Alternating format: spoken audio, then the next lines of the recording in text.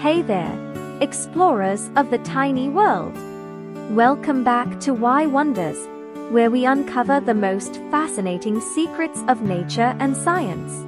Today, we're diving into the incredible lives of ants, specifically how these tiny creatures crown their queens. Stick around, because you're about to learn how the most important ant in the colony earns her royal title. Let's get started. First, let's meet the queen.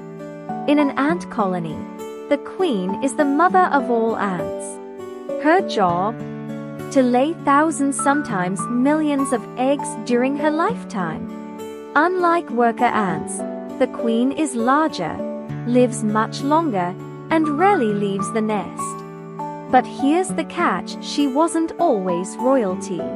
The queen's journey begins when she's just a larva. In many species, any female ant larva has the potential to become a queen. The secret lies in what she's fed.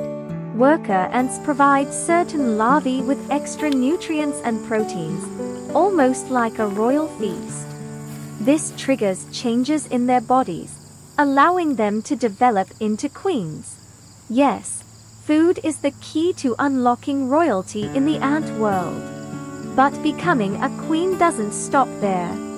Once these young queens mature, they develop wings and prepare for what's called the nuptial flight. This is where queens and male ants fly off to mate in the air. Sounds like a royal adventure, right? Only the strongest and fittest queens survive this flight, mate successfully, and start their own colonies. It's nature's way of choosing the best leaders.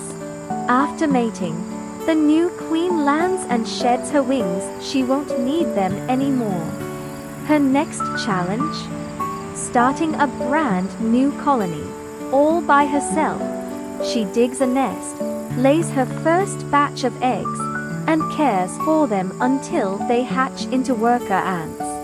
It's a tough job, but this marks the beginning of her reign. Here's a mind-blowing fact: while worker ants only live for weeks or months, a queen ant can live for years, even decades in some species. She's like the ultimate survivor, constantly laying eggs to keep her colony thriving. Did you know that not all ant colonies have just one queen?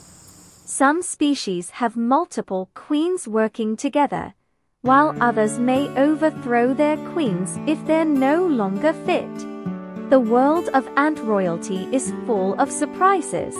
So, the next time you see an anthill, remember there's an amazing story unfolding inside. From humble larvae to royal queens, these tiny creatures prove that teamwork, resilience, and a little bit of luck can make all the difference. Do you have a question or topic you'd like to explore?